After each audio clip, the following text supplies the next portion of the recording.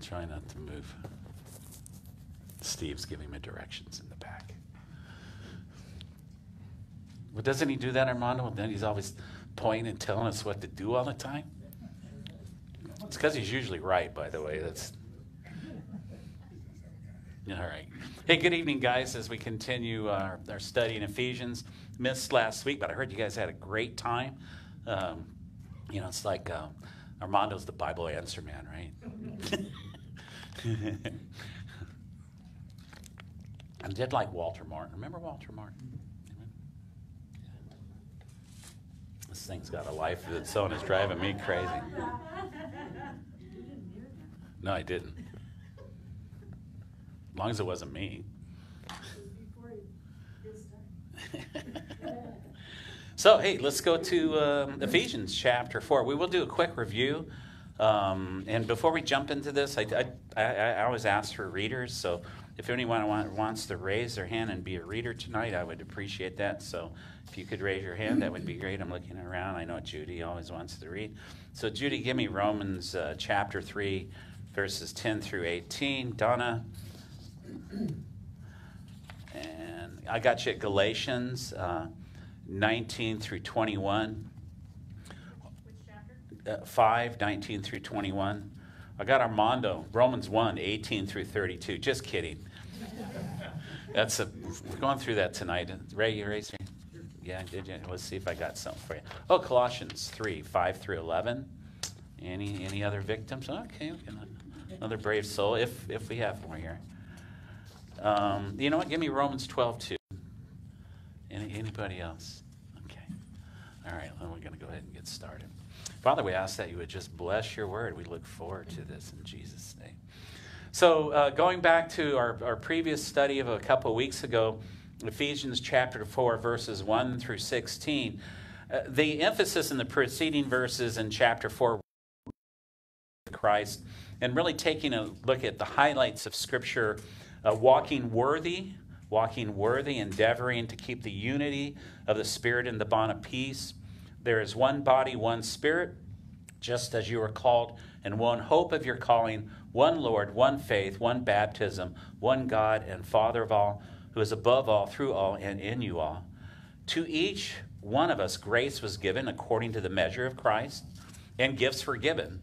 And he gave himself some to be apostles, some prophets, some evangelists, equipping of the saints for the work of the ministry, for the edifying of the body of Christ, and from whom the whole body, joined and knit together by what every joint supplies, according to the effective working by which every part does its share, causes growth of the body for the edifying of itself in love. This is the body, and this is the body of Christ. And Paul builds on this really, really nicely. Emphasis around the gifts, but the gifts specifically for specific individuals that are actually leadership in church, and their function is to build up the saints for the work of the ministry. And all of us have a ministry. You're going to have teachers, you're going to have pastors, and whatever that calling is, their purpose is to build all the saints up so that we all can serve, because we're all called to serve, every single one of us. And everybody has a part to play, and everybody's important. So now Paul is in these next verses, and I'm kind of I'm titling this message, Off with the Old and On with the New.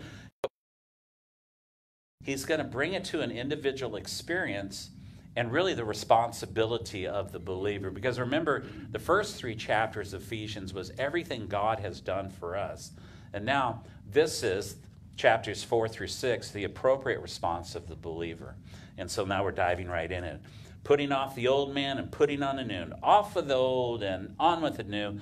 Let's read the scriptures. Ephesians chapter 4, 17 through 24.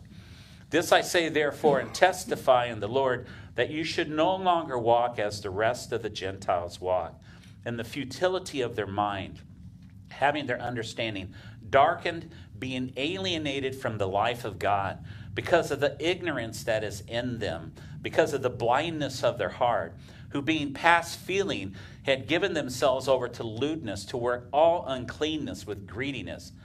But you have not so learned Christ. But if indeed you have heard him and have been taught by him, as the truth is in Jesus. I like that. As the truth is in Jesus.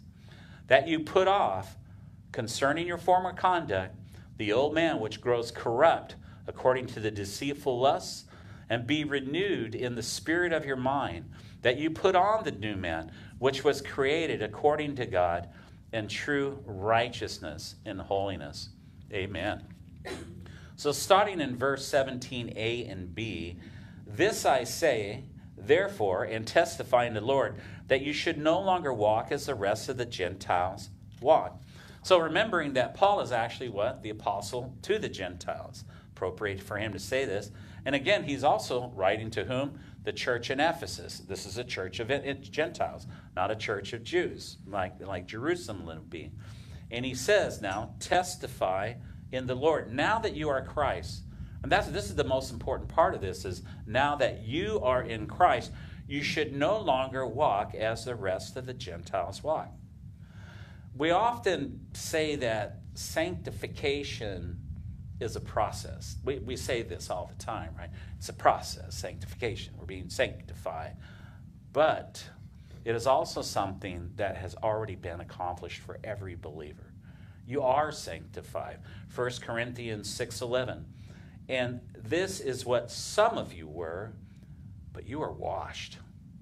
You were sanctified. You were justified in the name of the Lord Jesus Christ and by the Spirit of our God. And sanctified means to be separated, to set apart by God. And that is exactly what God has done for every single one of us in here. You know the Lord Jesus Christ. God has sanctified you. You are sanctified. You are set apart for God, specifically for his purposes. And sometimes we need to reflect really on our former selves. And what does it say? You should no longer walk as the rest of the Gentiles walk. No longer.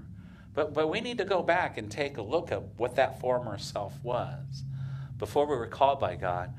But also not necessarily just who we once were, but also those who we identified with. Because we identify with a different group of people now, don't we? I mean, look where you're at. You're in church. It's different now.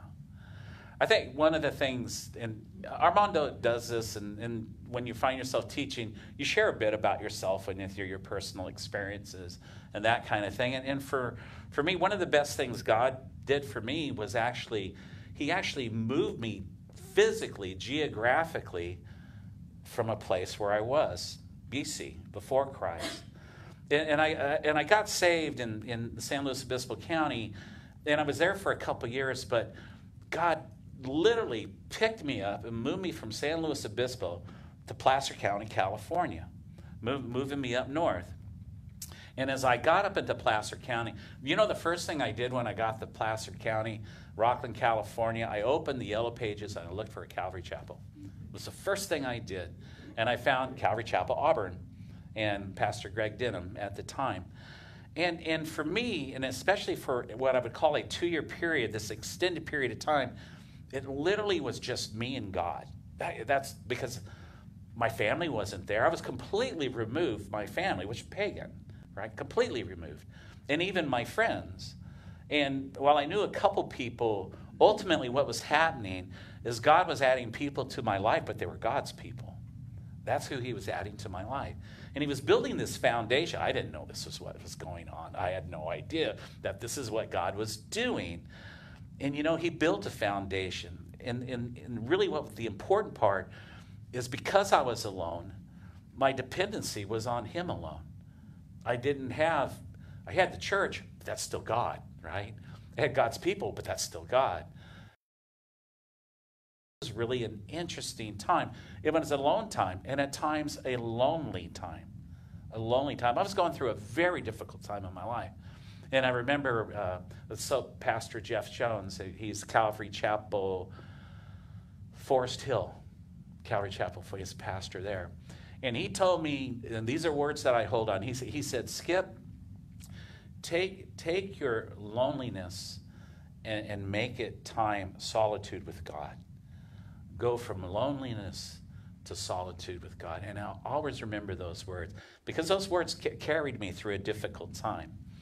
And maybe you too had a similar experience where God set you aside for a time, because that's what he did to me. He literally set me aside and kind of isolated me. And maybe you had that experience. By the way, Moses and Paul had that experience. What did Moses do for 40 years? He was a shepherd, all by himself with the Creator. And even Paul, he spent like about 14 years isolated before he started his evangelism and his ministry. We don't talk about that often, but it's true. God set these men aside. And maybe you had that time too. I know he did for me. For this one period of time, he set me aside, built this foundation, and built me up in the process. And you know what? I can now go, you know what? I still have a lot of friends and relationships from before Christ. The difference is I now know who I am in Christ. And I can be around anybody now because of this foundation that was laid a long, long time ago. So that was really important. So we need to reflect on those things, who we once were, and then how God brought us out of that. And then verses 17 again through 19. And this, before I jump into this is some of the almost bleakest scripture we'll hear. It's very bleak. It says, in the futility of their mind, having their understanding darkened, being alienated from the life of God because of the ignorance that is in them, because of the blindness of their heart, who being, and this is interesting, who being past feeling, they're literally past feeling, having given themselves over lewdness to work all uncleanness with greediness. Man, this is a harsh description for anybody, that an individual, a person, would be described as this. But this is what Paul is doing. No, this is what God is doing. Describing what? The unbeliever and the Gentile. That's who he's describing. And when I thought about this scripture, this thought occurred to me. Some of the nicest and the most honest and genuine people I know are non-believers. Seriously. Very beautiful people. Beautiful people. There's one lady, Arlene Chandler, when I was going to college.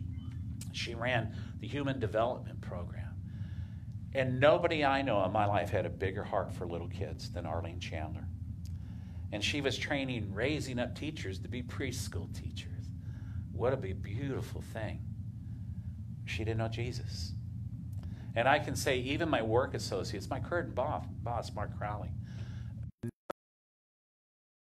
so blessed with a boss that treats me so well as a boss. I mean, he takes care of me. And I know it's God using him to take care of me. I have this relationship with my boss because of God. God has given me favor with this man. God does that, by the way. He gives you favor with people, right? And so God, and these are non-believers. They're really, really, really nice people. And yet some of the meanest and most judgmental people I have ever known in my life are Christians. Ever known in my life are believers. And I can say that without hesitation in my personal experience, that more Christians have taken advantage of me and have personally attacked me than any non-Christian. Now, there are reasons for that. I'm in the ministry. And when you're in the ministry, when you teach, when you pastor, anytime you lead, you're going to be attacked. Mondo talked about this last week. In fact, when he's talking about it, I go, he must have read my notes, man, because almost every time we do stuff like this, it's like the same thing. And so you got all these really wonderful people, and then these people that we call Christians are like, they're mean as hornets. And how do we reconcile that as Christians? I mean, really, how does this happen? And so how do I do that? Well, the key phrase here in this verse is what? Being alienated from the life of God. Being alienated from the life of God. Because that's who a believer is. They are alienated from the life of God. Because it is not about what we see or experience, but it's really about the inner man and what God sees in every human being. And in the case of a non-believer, the reference points for God, for any examination of the heart, is the holiness and knowledge of God, period. It isn't what we see in people. It isn't. The reference point is the holiness of God. And the non-believer has none of these. It has none of that. To God. And that for any goodness any man might have, what is it? It says filthy rags. Any goodness, it says filthy rags to God, compared to the righteousness of God. And so what we are seeing here is the doctrine of spiritual depravity. This is just scratching the surface of spiritual depravity. But that's what this is. This is the doctrine of spiritual depravity, that man apart from God is spiritually deprived by his very nature. By his very nature, he is what? Alienated from the life of God. Difference, right? And they are completely, in spite of what we see with our eyes, they are completely and totally base in their nature, their sinful nature, the old man. To the point that the unbeliever does not, will not, and cannot seek after God. Who had Romans 3:10 through 18?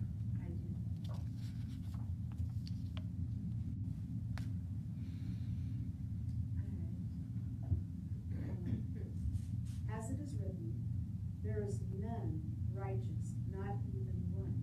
There is none who understands. There is none who sees or who seeks for God. All have turned away. Together they have become useless. There is none who does good. There is not even one. Their throat is an open grave. With their tongues they keep deceiving. The poison of asp is under their lips, whose mouth is full of cursing and bitterness.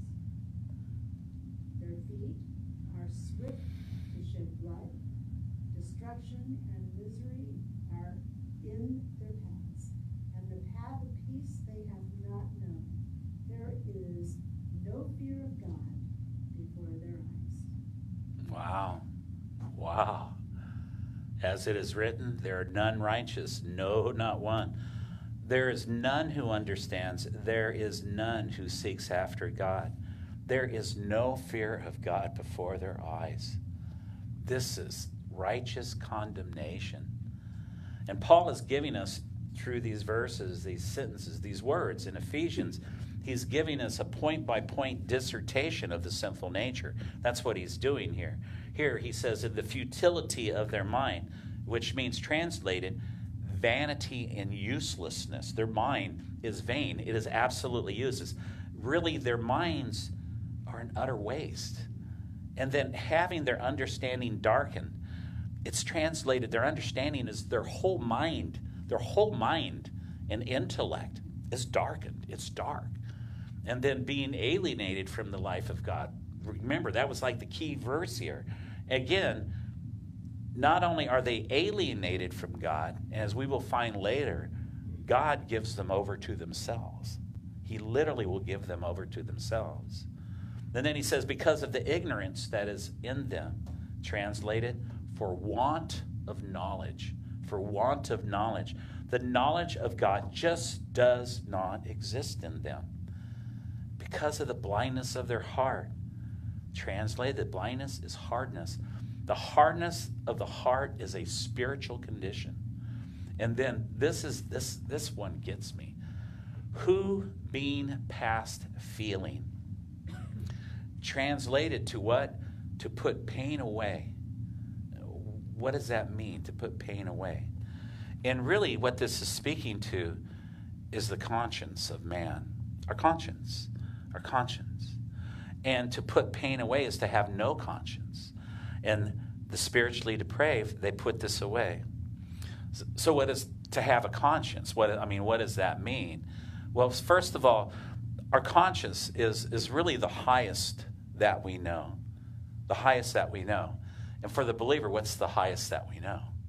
It's Jesus, right? That's a pretty high conscience. This is the holiness and the righteousness of God. We know this, but not for the non-believer, right? I mean, and by the way, he has said he's created man in his image, and even man has the law of God, but yet, complete can sear the conscience. And we see this in people over time. Ray and I talking about doing prison ministry. That's what you talk about when you're playing golf, prison ministry. I don't know why that's the subject, but that's what we talk about.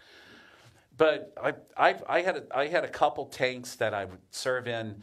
My first one, what they call 5150s, and these are the mental health guys. And as long as they were on their meds, it was fine. Okay, just stay on your meds, and we'll talk about the Bible. And then for a very, very long period, almost 10 years, I was in what was called J-Tank. And J-Tank was where they put the isolated people, protective custody. And this is where the sexual offenders would go and the snitches would go. That's where these guys would go. And sometimes you'd get somebody, a young man who murdered his mother with a line and threw her in a lake. He did that, right? You know, he went to a couple of studies, and I heard later on he's passing under the doors telling people about Jesus. Seriously. You know, these things happen. But the point here isn't this part. It's when I went into this one tank, and I was in county jail, so I saw a different element of society. Ray was in prison. And when you look at, when you or see the institutionalized, there's no conscience in these guys. I mean, I could tell the difference when I walked into that tank. This was a different group of people. And it was fearful for me personally, because these guys were big, they were tattooed, and you know when you walked in there, they were hardened. And so was their conscience. And the conscience can be hardened. Think about the pathetic liar. The pathetic liar. Pathic liar, sorry. That's also pathetic, but it's pathic liar. The pathic liar lies with no conscience. They just continue to lie and to lie and to lie. They don't even think about it. In fact, they lie so much that ultimately their lies become truth for them. This is the seared conscience. This is what? This is the past feeling. This is past feeling. And then, again, Ray and I in a golf cart. You know, we golf with guys that are not believers. They use the Lord's name in vain constantly. It never stops. And the profanity, but it's more about using God's name in vain. You know, GD and GC, it's just on. It never stops, because why? They have no God conscience. They have no conscience towards God. They just don't. The world does not. That's what Paul's saying here. The world doesn't have this. By the way, Gerald Marvel was one of the great preachers and Church of God Anderson in Indiana, and I'm sure he's with the Lord now. He did say this at a campfire event. He goes, you know, God and damn are both in the Bible, by the way. They're just not right next to each other. Okay, they're just not right next to each other. But they've got no God conscience at all. And that's what this means. And that's why we're speaking to it. They're no feeling anymore. They just don't have it. And then they've given themselves over to lewdness, to work all cleanness with greediness. And, you know, this is the sinful nature acting out in behavior. This here, lewdness and cleanness and greediness. Now, by the way, not all unbelievers exhibit their sinful nature in this way. These are just some examples. But the one thing you know for sure is that the non-believer will exhibit sinful behavior, because what? They're sinners. That's what sinners do. Sinners sin. And that's what he's talking about here. And by the way, this is just a sample. The list is large. Who had Galatians 5:19 through 21? I did. Now the works of the flesh are evident, which are adultery, fornication, uncleanness, lewdness, idolatry, sorcery, hatred, contentions, jealousies, outbursts of wrath, selfish ambitions, dissensions, heresies, envy, murders, drunkenness, revelries, and the like, of which I tell you beforehand, just as I also told you in time past, that those who practice such things will not inherit the kingdom of God. So, because for the spiritually depraved, the non-believer, if it's not one thing, it will be another. This is a pretty exhaustive list of sin. But when I look at some non-believers, I don't see all of this, but there will be something. Because again, their nature is sinful, inherently sinful. They are sinners and they will sin. And then ultimately, this sinful nature that we see be described here, and remember what we're talking about here, don't forget this, we're talking about spiritual depravity, being spiritually depraved. And the greatest exposition on this is found in Romans chapter 1. And go there, please. Let's go to Romans chapter 1. It's a lot of scripture. But as we examine spiritual depravity, this is the final statement on this, right? In Romans chapter 1, verse 18. It's a lot, and I debated about whether I should read it, but it needs to be read. So we would understand the depth of this spiritual depravity.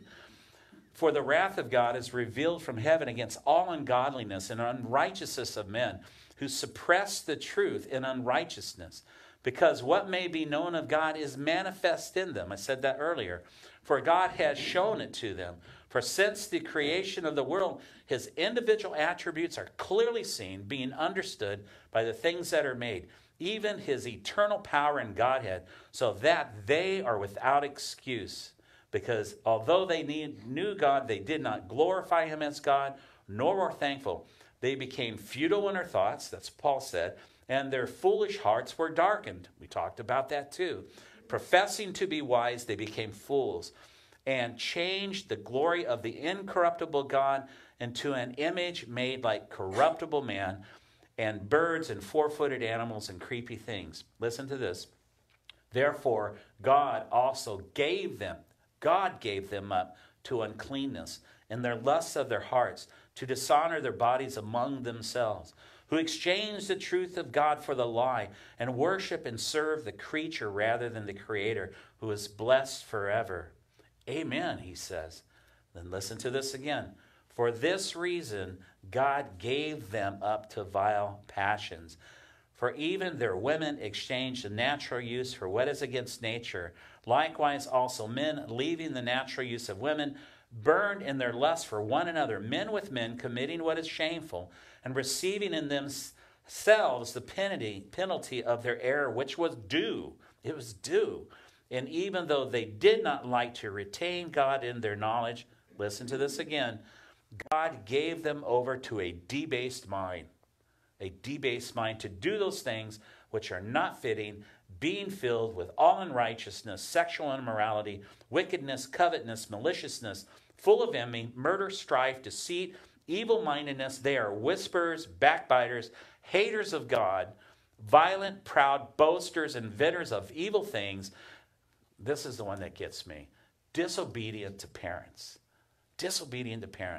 Undiscerning, untrustworthy, unloving, unforgiving, unmerciful, who knowing the righteousness judgment of God, that those who practice such things are deserving of death, not only do the same, but also approve of those who practice them. Therefore, God gave them up to uncleanness. For this reason, God gave them up to vile passions. God gave them over to a debased mind. God has completely given them over to exactly what they want. He's given them over to this. And this is spiritual depravity. This is spiritual depravity. Verses 20 and 21. But you have not so learned Christ. Boy, I'm glad that came in there. That was wearing me out. That's tough stuff. But you have not so learned Christ. If indeed you have heard him and have been taught by him, as the truth is in Jesus. So you have not so learned. That's not us. Remember, this is the sinner. This is the unbeliever. This is not you. Never apply this scripture to the believer, because it's not the believer. It's the spiritually depraved. It's the non-believer.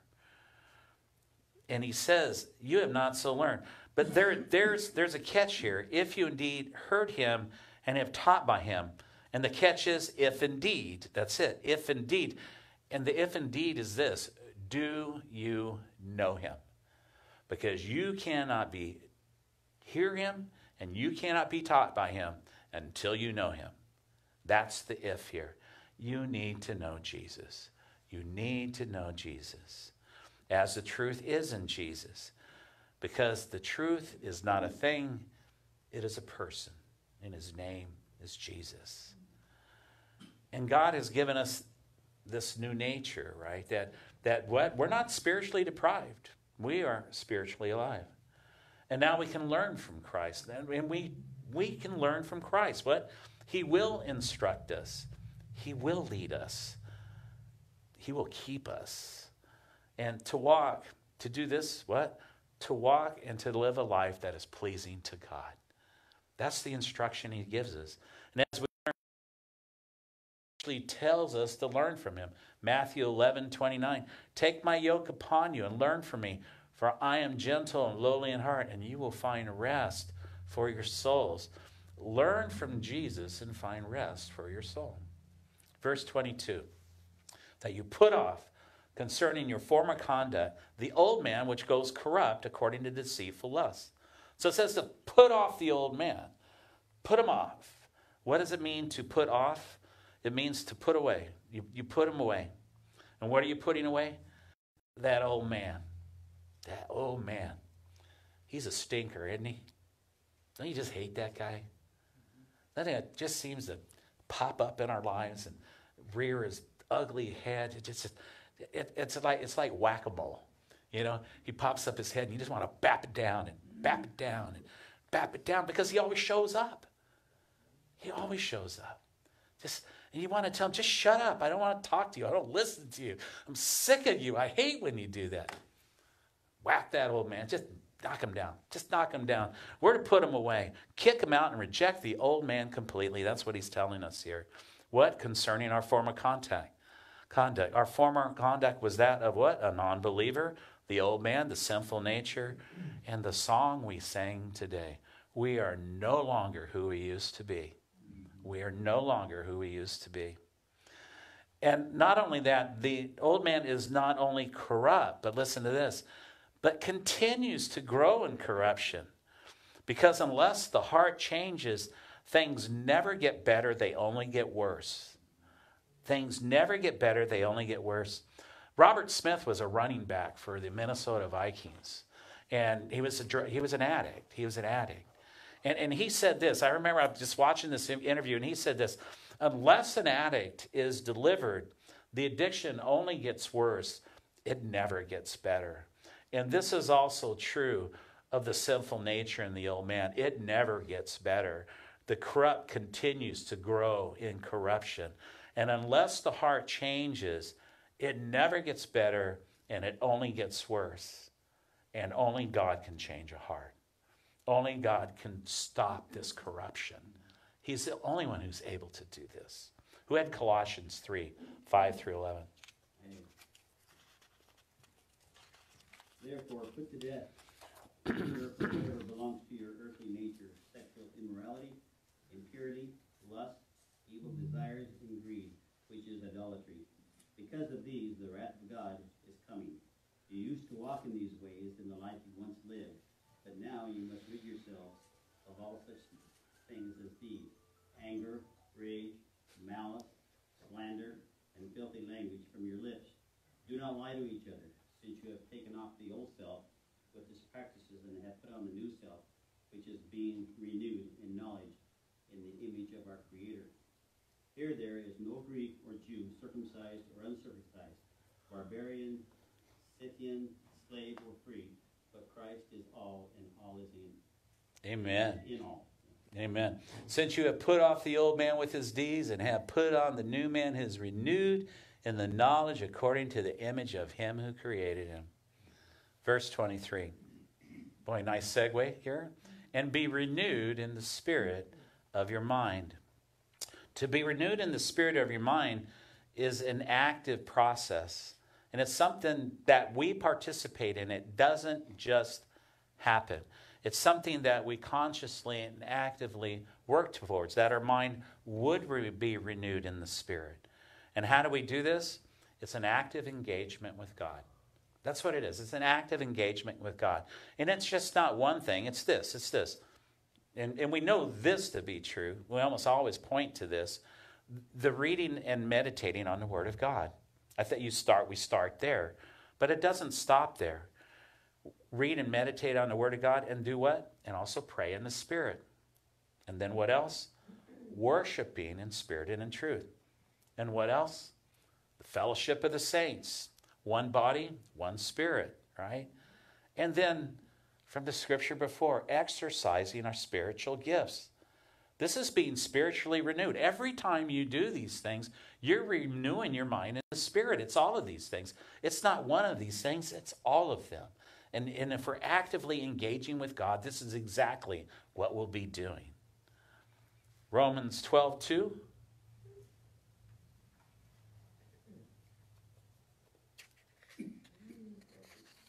And do not be conformed to this world, but be transformed by the renewing of your mind, that you may prove what is that good and acceptable and perfect will of God. Amen. Verse 24. And that you put on the new man, which was created according to God, in true righteousness and holiness. Now, this new man, again, it's created by God. Put on the new man. That means off with the old and on the new. And to put on means to do what? To clothe or go into clothing. Literally to put it on. Just like you would your clothes. We put them on, which was created according to God in what? True righteousness and holiness. The new man was created by God. And when we put on the new man, we're actually putting on Christ. That is what we're doing. We put on Christ. That is putting on the new man. He's the new Adam, isn't he? Not the old guy. Not the guy that took us to sin and death, but the guy that's given us life and godliness. The new Adam. Put on Jesus. And then who had Colossians 3:12 through 17? I guess that would be me. Colossians 3:12 through 17. I love this. Therefore, as the elect of God, holy and beloved, put on tender mercies, kindness, humility, meekness, long-suffering. Man, it's so easy to smile to read this. It was so difficult to smile before. There was nothing to smile about. But we got something to smile about here. Put on this stuff. Tender mercies, kindness, humility, meekness, long-suffering, bearing with one another and forgiving one another. And if anyone has a complaint against another, even as Christ forgave you, so you also must do. But above all these things, put on love. Put on love, which is the bond of perfection. And let the peace of God rule in your hearts, to which you were called in one body, and be thankful. Let the word of Christ dwell richly in you in all wisdom, teaching and admonishing one another in psalms and hymns and spiritual songs, singing with grace in your heart. This is joyful. I mean, this is joyful. And whatever you do in word and deed, do all in the name of the Lord Jesus, giving thanks to God and the Father through him. Praise the Lord. This is beautiful. And I like this, and I'd like to share this like the worship team. I don't know if you guys know this, but it says this, right? For you guys, it says teaching and admonishing one another in psalms and hymns and spiritual songs, singing with grace in your hearts to the Lord. You know, when we sing, we're teaching. We're admonishing. We're building each other up in Christ.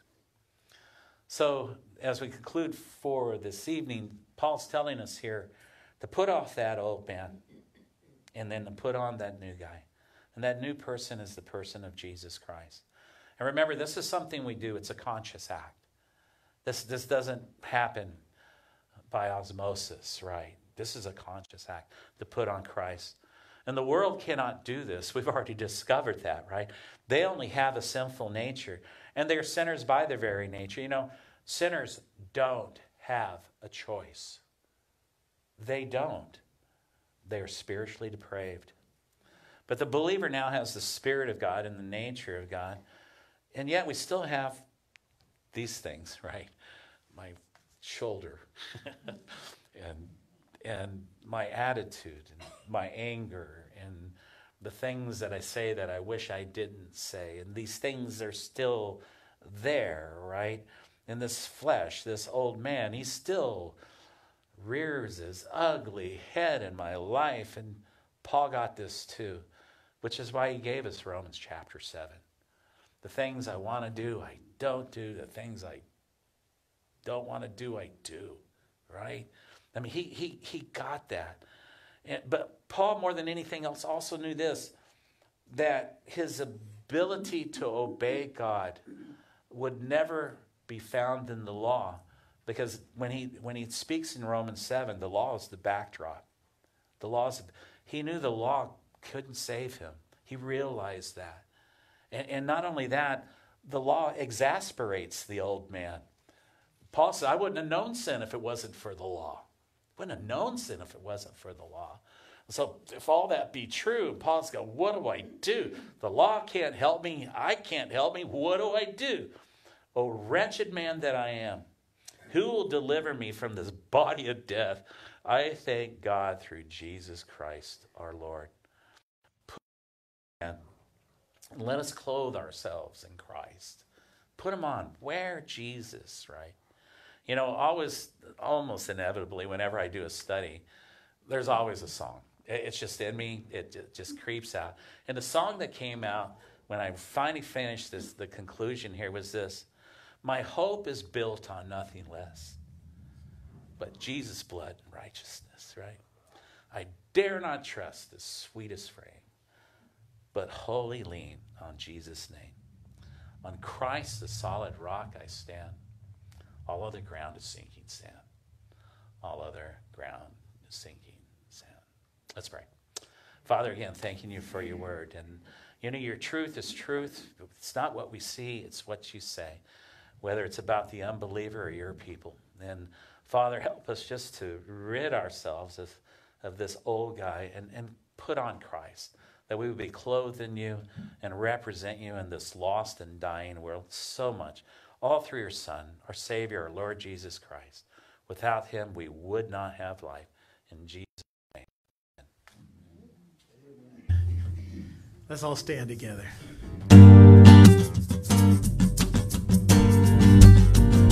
You are mighty. You are mighty. You are holy. You are holy. You are awesome. You are awesome. In your power.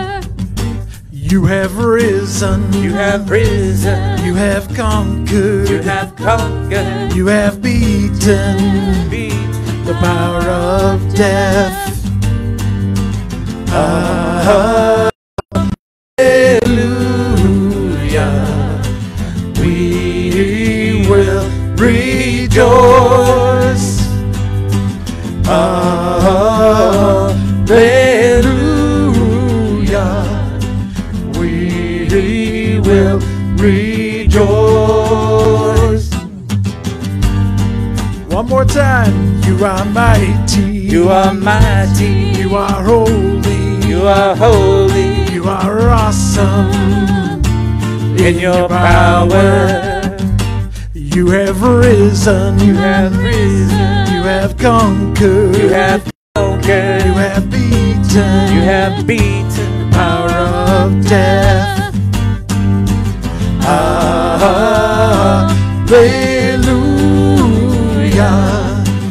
We will rejoice. Hallelujah. We will rejoice. Amen. Amen. Amen. God bless you guys, and we'll see you on Friday, Sunday, whatever day you're here. Monday for prayer. All right. God bless you all.